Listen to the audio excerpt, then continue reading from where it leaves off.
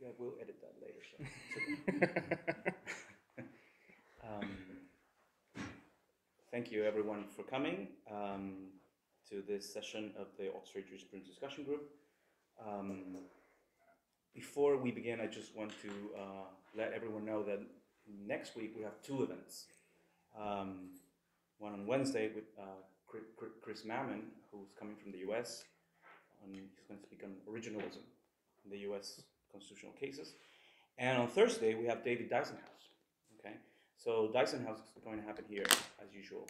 Chris Mammon's talk on Wednesday is going to happen in the main quad boardroom. It's really easy to find over there at UNIF.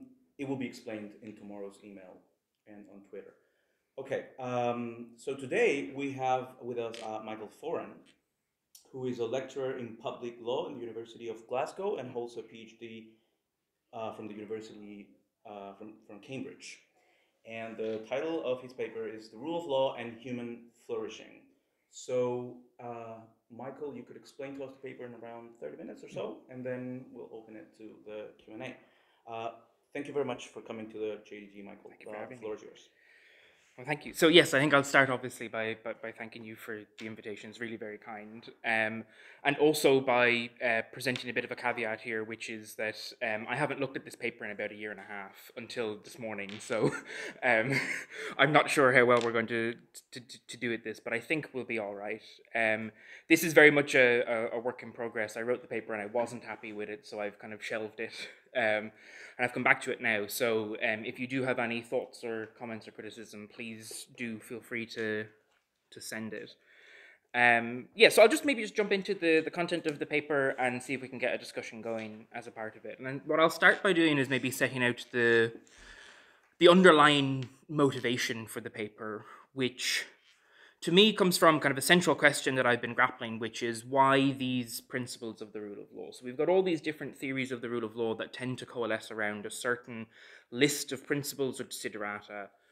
So Fuller is the classic example, but Joseph Raz has also had a similar list. And the central question that I've been trying to grapple with is, well, why those? And relatedly, does the reason why we have those principles tell us something about how we're supposed to assess compliance with the principles? So it's one thing to have a list of principles of what the rule of law entails. It's another thing to figure out what constitutes compliance with or breach of those principles. And I'm wondering that the central question I've been getting at is, does the reason why we have picked that list in particular tell us anything about how we're supposed to assess compliance with the rule of law in general? There's also a secondary theme that I've been kind of grappling with as a part of this, which is picking up on some of the work that John Gardner did on Fuller's work towards the end of his life, which was asking whether or not we've been wrong to describe Lon Fuller as someone who advocates for a formal or procedural conception of the rule of law. And relatedly to that, my interest is whether or not there's a connection between Fuller's theory of the rule of law and what we might call the classical natural law tradition. The central theme that is kind of drawing out from that is within Fuller's work, the description that Fuller has of the internal morality of law as predominantly aspirational in nature. And so what I'm trying to get at is what that means. And one point to say about Fuller, I'm a big fan of Fuller. I think Fuller is an intellectual hero of mine. But Fuller has a tendency to have these kind of sparks of insight that lacks a level of depth in analysis that results in a difficulty in figuring out precisely how to cash out what those insights actually are. And I don't know if that's a feature of the kind of project that he was doing. I think Fuller is predominantly a scholar who was trying to look at the connections between different concepts rather than to kind of dig down into what differentiates particular concepts. And that latter approach is far more akin to how analytical jurisprudence operates and analytical philosophy as well. And Fuller seems to be doing something slightly different there. So what I want to kind of get as a background point about what I think these core insights are, and then work out how do we manifest them in terms of maybe trying to add a bit more flesh to those bones. The first one is that I think Fuller is right to indicate that a well-functioning legal order is a public good. That is something that is good for society generally. Secondly, ensuring that this legal order functions well requires what Fuller describes as excellence in legality. And I think that's true, but again, an insight that we want to dig a little bit deeper on. Thirdly, that this excellence in legality entails adopting an appropriate attitude of respect towards the legal subject. And this is something that I think both Fuller and Raz in his later writings have both agreed on. And what kind of stems from this appropriate attitude, I think the first one is what Fuller has repeatedly referred to as the conception of man inherent in legality. And again, I'd like to dig into that a little bit. And then secondly, this conception of reciprocity that he has within his work as well. So the claim that I want to push in this paper is that these insights push us towards the idea that the rule of law is underpinned by a commitment to custodianship of some kind, that government works for the best interests of the governed. And that will require, I think, some conception of human flourishing to understand what the best interests of the governed are. So that's the central claim that I want to get at, that the rule of law is in some sense connected to an ideal of custodianship. Custodianship is tied to the best interests of the governed. The best interests of the governed require us to think a little bit more deeply about the concept of human flourishing and how that then feeds into this concept. So, starting with Fuller's 8 desiderata, most notably Professor Matthew Kramer at Cambridge, have argued that these principles represent what we might call content-independent threshold existence conditions for a legal system. And what he means by that is that we can identify what a legal system is by reference to these desiderata without having to think about the nature of the legal system, the content of the norms that exist within the legal system. And then separately, Kramer thinks that there's also an ideal embedded in that if you're in a particularly good legal system, these principles then attach on and provide some kind of guidance towards what might constitute excellence in legality. And I think Matt's work is the best on this framework of identifying compliance with the rule of law by reference to what we might call a quantitative assessment. We're trying to figure out how much of these particular desiderata are in order for us to meet a threshold of existence, and then we can think about what happens beyond that. The worst of that kind of framework are these kinds of rule of law index things where an economist tries to run a quant analysis and to identify how many laws there are that engage with A, B, or C, or whether or not we've got sufficient independence of the judiciary. And then from there, we can give a rating to a state as to whether or not it's compliant with the rule of law. So that's one way of thinking about how we would comply with the requirements of the rule of law. But to Fuller, these principles are not simply or even primarily concerned with threshold existence conditions. Rather, they constitute what he refers to as an aspirational ideal, which serve as, to quote Fuller, distinct standards by which excellence in legality may be tested.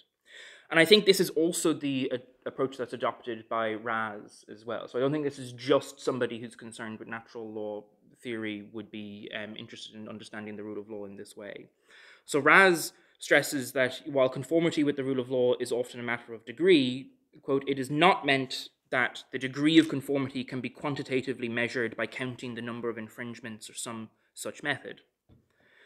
So what that leads us to is the idea that there must be something common to these desiderata which makes them one doctrine rather than a hodgepodge of disparate principles. And so what we need then is some kind of theoretical account to explain this. This is what Raz adopted in his early work on the rule of law, is attempting to do that. And it's also, I argue, what Fuller was trying to do. And I think the best way to explain how this works is to see how the rule of law affects the ends that we could pursue through law or through governance. And so the example that I want to use is an example that Raz himself identified in his early and his later work, but which is also useful as a general description if anybody is thinking about what could constitute a breach of the rule of law, which is the misuse of public funds. So Raz's example, they always like to bring in Rex, so we'll bring Rex in at this point. So let's say we have a hereditary monarch named Rex, who is using the public purse to purchase an expensive diamond ring for his lover. Raz thinks that this is a breach of the rule of law. Fuller would say the exact same, and I agree. And the reason why Raz thinks this is a breach of the rule of law is because the monarch here has failed to adequately distinguish the rights and powers of government from the rights and powers of private owners. Even though he controls the public purse, he does not own it.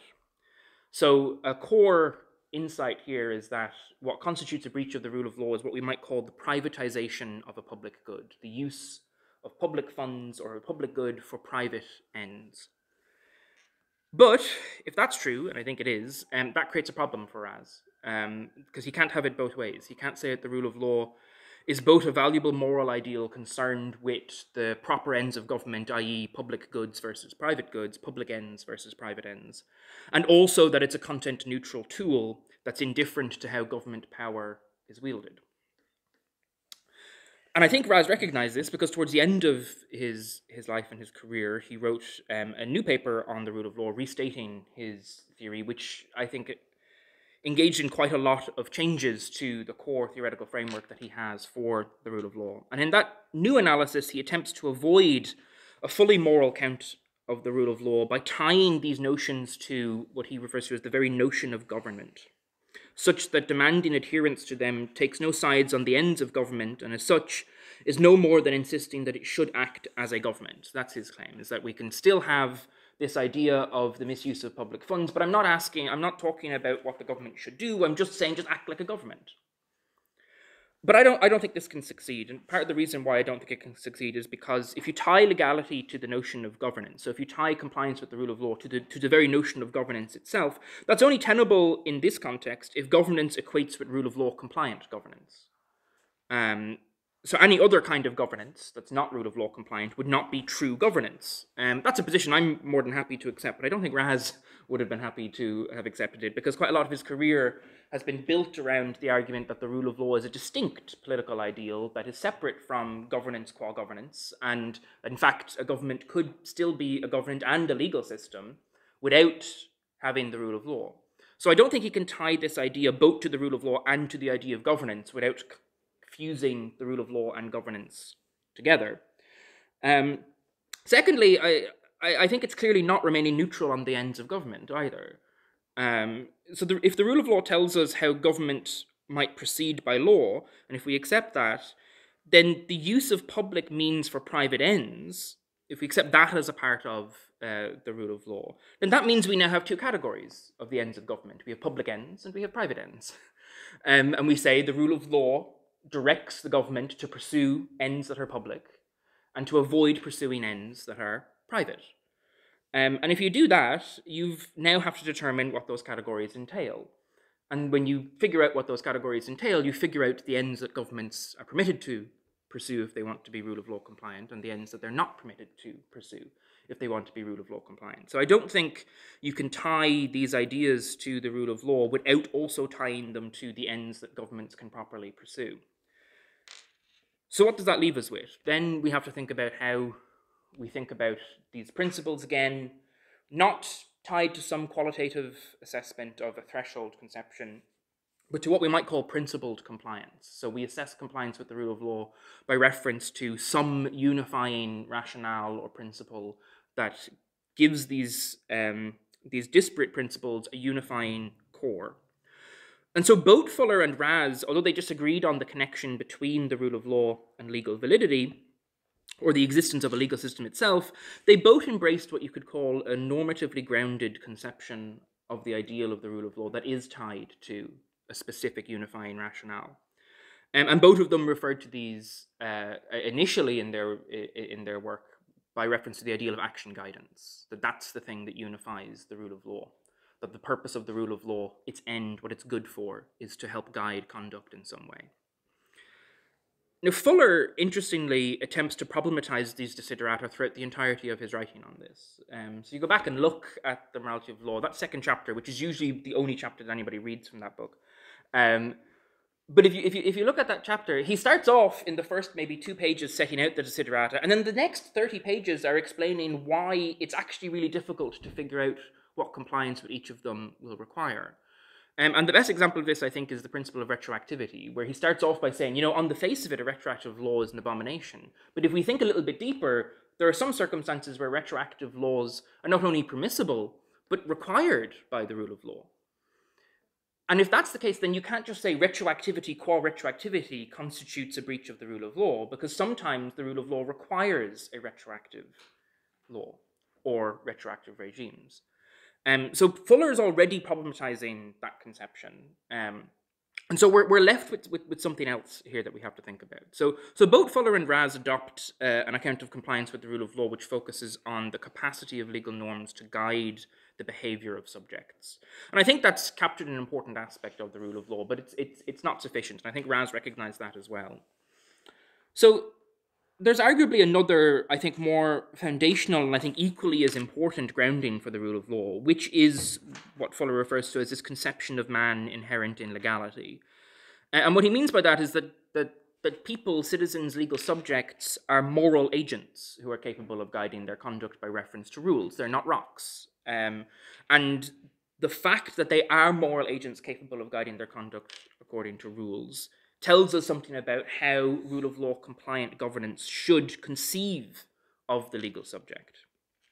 So that's been pretty long established, and Jeremy Waldron has drawn on this conception to advance the claim, arguably I think implicit in Fuller's own analysis, that fidelity to the ideal of legality can protect human dignity in some sense. This is your given status, the dignity of the rights bearer, or the dignity of the legal subject who's capable of bringing legal claims, who's capable and able to follow rules that are given. All of that presupposes something about the moral agency of the legal subject, and when that moral agency is respected in the way that the rule of law requires, there's some kind of protection for dignity going on there. Again, that's all been, broadly speaking, argued already. But I think there are important implications of this dignity that have gone unrecognized, and that's the focus that I want to approach in this paper. So Raz's initial identification of this normative core of the rule of law with the idea that, and again this is a quote, in the final analysis, the doctrine rests on its basic idea that law should be capable of providing effective guidance. The principles do not stand on their own. They must be consistently interpreted in light of this basic idea. And I think he's right that the principles must be interpreted in light of a basic idea.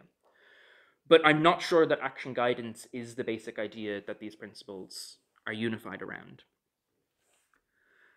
And so the requirement of effective guidance then does not fully account for the normative underpinning of the rule of law, in my view, because I don't think it can fully explain the purpose of the rule of law. And again, Raz accepted this in his updated account of the rule of law, where he recognizes the incompleteness of this guidance-based account. And so he says, and again, apologies, this is a quote, people can plan and organize their affairs on the basis of partial information and in the face of risk. The law itself, however, clear in language and even in the absence of discretion in interpreting, applying, or modifying it, generates uncertainties and risk. So on occasion, the law deliberately adopts rules that generate uncertainty and risk. We must conclude that, while the law aims to guide, its ability to do so is much less securely connected with the rule of law principles he enumerated than is often assumed. I think he's right on that. But what he does to get around this new problem is something that could potentially collapse his entire positivist framework of the rule of law. Maybe not his entire positivist framework of law generally, but certainly of the rule of law. Because his new account is tied to a conception of governance such that, and I quote, acting for a purpose that is clearly not one that governments are entitled to pursue offends against the rule of law. And as such, drawing upon standards of legitimacy, he argues that conformity with the rule of law, quote, requires that government action will manifest an intention to protect and advance the interests of the governed. Now, I think he's entirely right on that, but that's going to leave quite a lot to answer if you think that the rule of law is a content-neutral, independent ideal that could equally be served for good or ill ends. So, while he leaves the idea of government as custodian somewhat underdefined, I think this idea begins to capture and reflect the image of the legal subject that the rule of law presupposes. So the rule of law manifests a requirement to adopt an appropriate attitude towards legal subjects, one which embodies both what Fuller referred to as the morality of duty and the morality of aspiration. So I'm going to focus on the aspiration aspect for this talk. The paper goes into the morality of duty, but broadly speaking, that's all the arguments that you hear about the rule of law in some way being connected to rights protection. That's duty. That's the duty aspect of this, which is that a government that breaches the fundamental rights of its subjects or its citizens in somehow breaches a duty that it has inherent in the ideal or the requirement to abide by the rule of law. That's also been argued a lot. John Gardner put forward some very compelling claims, and I myself have tried to build on that in some of my previous work. So what I want to focus on now is the morality of aspiration as an aspect of this. This attitude manifesting something like a requirement to pursue excellence in legality. So analysis of the rule of law often focuses on what we could call the consequences that result from adherence to it. And this is things like how it will create stability, or it will be able to ensure that people can live their lives in accordance with stable rules, they can plan, all of that kind of stuff. But I think the central insight that Fuller grasped that these outcomes are actually ancillary to the attitude that must be adopted by those in authority if they wish to rule through law. It's the attitude first that then helps lead to these outcomes. And Fuller's original insight here is that the principles of legality are best conceived not as threshold conditions, but as principles of excellence in governance. And if you combine that with Raz's more expansive normative core of custodianship, I think this reveals a connection arguably present within Fuller's own writings between the rule of law and the idea of the flourishing of the legal subject. And so concern for autonomy is never sufficient to ground the kind of relationship that's envisaged by the rule of law. Because to adhere to excellence in legality, legal officials must strive to be good custodians. So they're not merely content to set up a system of rules and entitlements and let people have at it. They have to actively ensure that this system genuinely benefits the legal subject. So that's where we see this connection between excellence in legality and human flourishing, at least on my view. So the morality of duty here, these rights-based accounts, constitute what I would see as the bare minimum requirements below which the government is not permitted to fall. But in contrast, the morality of aspiration is not about rights or principles of right action or something like that. It's about the good. It is, to quote Fuller, the morality of the good life, of excellence, of the fullest realization of human potential. It is grounded in the firm realization that a person or a citizen or an official may fail to live up to their potential and may be found wanting. So crucially, what Fuller says is that this is not the case that the official is condemned for failure. They are condemned for failure, but they're condemned not for being recreant in duty, but for shortcoming, not for wrongdoing. So if that's true, and we can see legality as some kind of aspiration towards excellence in custodianship, we then have to ask, what does that look like? How do we make sense of that? And Fuller, I think, clearly believed that there was an ideal of excellence in legality which was inherent within the concept of law. And I think Raz and others can quibble about whether or not the rule of law is tied to the concept of law or anything like that. If we just talk about the rule of law in more general, we can have other fights at different times about whether or not rule of law compliance is necessary for a legal system to be a legal system or necessary for the validity of legal norms. Let's just try and talk about the rule of law as a concept itself. But then if we say, okay, well, whatever is meant by perfection in legality, it cannot be fully understood in abstraction from this underlying normative core that unifies these principles into a coherent doctrine. So again, I think we must reject the idea that excellence in legality aspires for something like perfect action guidance. We respect the agency of the individual or the separateness of persons as an essential aspect of the rule of law, but it's not enough. I think too much focus has been placed on agency, and far too little has been focused on the attitude of respect that demands recognition of human agency in the first place. So the principle of legality, again, quoting Fuller here, is to meet these demands, human energies must be directed towards specific kinds of achievement and not merely warned away from harmful acts. And so as such, the rule of law appeals to what we refer to as a sense of custodianship or trusteeship. It's the pride of the craftsman on behalf of the lawgiver. And in this sense, trusteeship or custodianship, this is what grounds and justifies how we're supposed to measure excellence in legality, in my view. So Fuller may therefore be mistaken to have spent so much of his time focusing on the capacity of law to guide human conduct. Because it clearly means that a more foundational end is at play here, which is the end of achieving this excellence in legality. and advancing the interests of those under one's charge, this custodianship idea. And so I think the way of framing this is to say that law is a form of social ordering. It's intimately connected to the idea of community, and community, whatever else it might be, is a form of unifying relationship between persons. It's not just about the separate agency that we have, but the moral connectedness as well. So we're not just separate persons, we are also deeply connected. And that connectedness forms an important aspect of our flourishing. And that's where we get community and legal systems and the rule of law to begin with. So excellence in legality then is achieved where this form of social ordering is grounded not on mutual exploitation, but on genuine civic friendship, where legal officials act for the good of subjects, and subjects in turn act for the good of the community, upholding the system which provides a framework of human action directed towards the flourishing of all.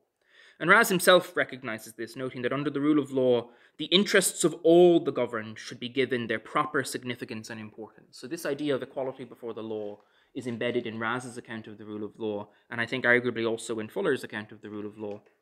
And once we get down the road of the interests of all the governed should be given their proper significance and importance, I don't think we can remain neutral on the content of law or the ends to which it should be pursued.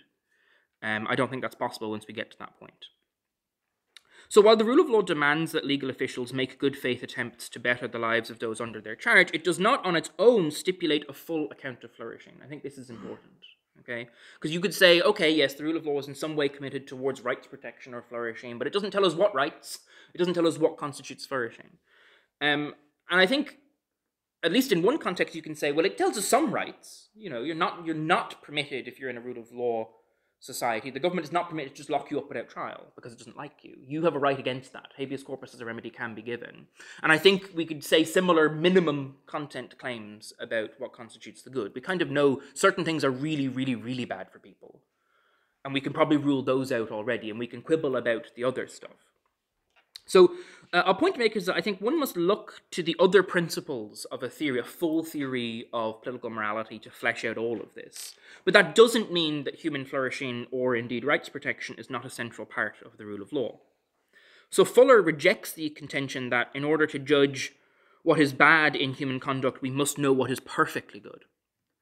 So we can know what is unsuited to an end without knowing what is perfectly suited to achieving it. So we can, for example, know that it is plainly unjust to do something without necessarily committing ourselves to declare with finality what perfect justice requires. And equally, I think we can have a general sense of what is good for a given purpose without needing to stipulate in abstraction from context and circumstance what would constitute perfection in that context. So, for example, and this is Fuller's example, he says, a carpenter's hammer can perform adequately over a wide range of tasks. It reveals its deficiencies only when we try to use it to drive in a very, very small nail or a very, very heavy tent stick. If someone asks me to hand them a hammer, I do not need to know what tool would perfectly serve their purposes in order to grasp that many tools would be useless. So I do not, for example, pass them a screwdriver or a length of rope. So we can have, in some sense, a limited idea already about what the minimum content of this might mean. And this is, broadly speaking, this manifests itself in constitutional and administrative law theory by saying that public authority should be directed towards a plausible conception of the public good. So what we're concerned about in administrative law when we deal with things like unreasonableness or improper purposes or constitutional proportionality analysis, we're trying to figure out what would be deeply unsuited. What are the outermost limits of the discretion that the lawgiver or the lawmaker might have? And we can do that without having to figure out inside the realm of reasonable disagreement what will be perfect to meet that. Because what will be perfect to meet the conditions of the day will depend on the conditions of the day. And they might also depend on other principles that we have relating to institutional legitimacy of who gets to make those ultimate decisions. So Fuller's use of that example, the hammer example, is used to explain how we can know the bad on the basis of very imperfect notions of what will be good to perfection. Fuller's, I think, somewhat pragmatic approach here reveals an important aspect of what he envisages law, or if we want to, the rule of law, to be for. So we should not say that a lack of a perfect conception of the good means that law is not concerned with the flourishing of persons. We know enough to create the conditions that will permit a man or a woman to lift themselves upwards. It is certainly better to do that than to try to pin them to the wall with a perfect articulation of their highest good. So excellence in legality is thus much more about facilitating the flourishing of legal subjects than it is about demonstrating excellence in as much about facilitating the flourishing of the subjects as it is about demonstrating excellence in governance. Indeed, I think it's clear that one implies and necessitates the other. So if you want to be excellent at governing, you're going to have to be good at helping people to flourish. So, final point I'll make, and then I think we'll finish up. What does that tell us about Fuller's theory? Does that mean that Fuller is what you might call a classic natural law theorist? Or is he in this unique proceduralist account? I think you can probably see from my thoughts on this that Fuller's not concerned about form or procedure here. There's something else going on. But he doesn't seem to fall into what we traditionally understand to be the natural law tradition. And I think part of that is because Fuller is not concerned with what you might call a purely speculative conception of natural law. The idea that you can sit in an armchair and figure out for yourselves what's perfectly good for all of society and then impose it on the rest of the world. The problem is, most of the classic natural law tradition isn't that either. For that, you need to look at someone like Hobbes and Locke and Kant and all of the Enlightenment and post-Enlightenment thinkers who do this kind of pure speculative theory about what is perfectly good, or at least what the abstract conditions are. Pre-Hobbes, the conception of the classical natural law tradition is not grounded in that. It's grounded in a very, very embedded practice. It's the idea that we work out these moral principles in an existing context. So although Fuller would have, I think, emphatically described his theory as a variety of natural law, he really was at pains to stress that the principles are not higher laws. In fact, he would prefer to refer to them as lower laws, that they set a foundational floor within which the actual moral requirements of reciprocity work themselves out. Now, my argument is that that is exactly how the classical legal tradition, the classical natural law tradition would have done as well. And I think that's embodied both in the Roman tradition, but also in the classic common law tradition. And that is distinct from more modern conceptions of natural law, which really do adopt, let's think about things free from a social context. Let's think of a state of nature and work out what would be natural rights within that context. The natural law tradition doesn't seem to do that, in my view. So Fuller rejects any conception of the natural law which has advanced one or more of the following positions. So first, the notion that the demands of the natural law can be subject to an authoritative pronouncement. Secondly, the notion that there is something called the natural law, capable of concrete application like a written code. And third, the notion that there is a higher law transcending the concerns of this life, against which human enactments must be measured and declared invalid in the case of conflict. Now, I think, with some exceptions, the majority of those principles, these are Hobbesian ideas of natural law. These are the state of nature natural law ideas. But an older way of thinking about natural law is grounded far more within a practice. It's within a particular social context. So Fuller accepted that excellence in legality will demand the pursuit of what he refers to as the conditions that will permit a man to lift himself upwards. But it's worth repeating at this point that Fuller was adamant that the inner morality of law was predominantly aspirational in nature. And this means that the real concern that Fuller had with classical natural law theory was that, in his view, it purported to stipulate perfection in human endeavors abstracted from human context. And that is these purely speculative ideas. Once you're embedded within human context, I don't think Fuller has as much of a problem with the classic natural law tradition, although I think he might still have some. So the inner morality of law then is distinct from external morality in that it does not direct ultimate ends.